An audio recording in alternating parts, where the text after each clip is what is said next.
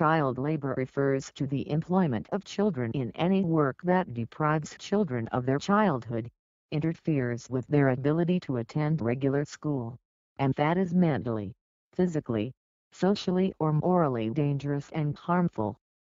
This practice is considered exploitative by many international organizations. Legislation across the world prohibit child labor.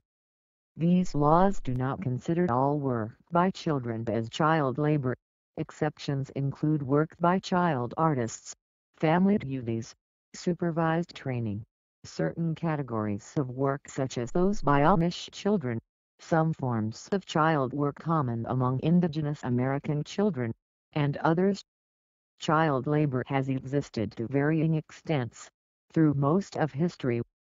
During the 19th and early 20th centuries, many children aged 5 to 14 from poorer families still worked in Europe, the United States and various colonies of European powers. These children mainly worked in agriculture, home-based assembly operations, factories, mining and in services such as newsboys.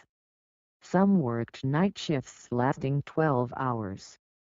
With the rise of household income, availability of schools and passage of child labor laws, the incidence rates of child labor fell. In the world's poorest countries, around 1 in 4 children are engaged in child labor, the highest number of whom 29% live in sub-Saharan Africa.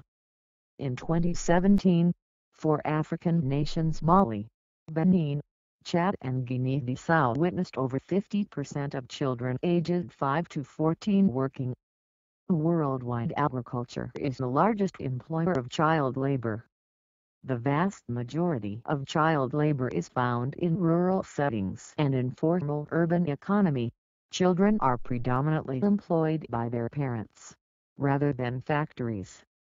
Poverty and lack of schools are considered as the primary cause of child labor.